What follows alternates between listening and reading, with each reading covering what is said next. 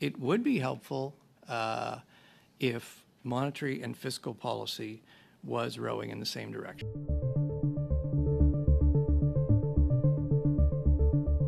Is government spending a contributing factor to inflation? The Bank of Canada governor says yes. Hi, I'm Brian Lilley, political columnist with the Toronto Sun. For months, perhaps years now, people have been pointing out that out-of-control government spending is contributing to inflation. Prime Minister Justin Trudeau and his trusty finance minister, Chrystia Freeland, they've tried to deny that. They put it all off on international factors, like the war in Ukraine. That's what's driving inflation, not our spending, not our tax increases, none of that. It's just other factors out of the government's control. Under questioning by Conservative MP Jas Hallan, Bank Governor Tiff Macklem admitted that government spending is an issue. It would be helpful if monetary and fiscal policy was rowing in the same direction. Are they rowing in opposite directions right now? Right. So if you look at what we've seen over the last year, there's different ways to measure it, but one way to do this would be... Are they rowing in opposite directions? Just a yes or no. Over the last year, no.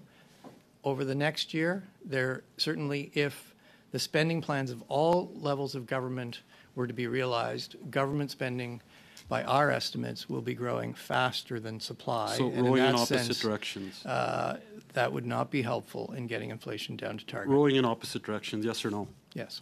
Now, Macklem tried to be political there. He's trying to downplay things. He doesn't want to point the finger at the government, but he's admitted it's a problem. And their increasing spending plans will make matters worse.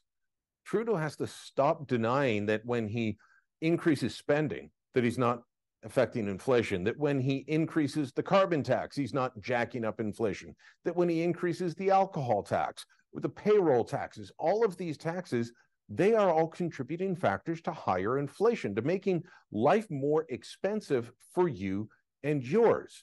He needs to get serious about the government dealing with it. More than 2 years ago, a Scotiabank report said that if the federal government didn't control their spending, their taxation, that they would just be leaving fighting inflation up to the Bank of Canada. And that would mean higher interest rates, which, well, that hurts you. That hurts homeowners, people with mortgages, people with lines of credit, businesses trying to operate. That's what the federal government has done. And then they turn around and say, anytime someone says, we've got to control spending, they claim that you're going to cut their health care. It's a false dichotomy. It's a lie. But it's all Justin Trudeau has left as he tries to campaign to keep his job at a time when he's extremely unpopular.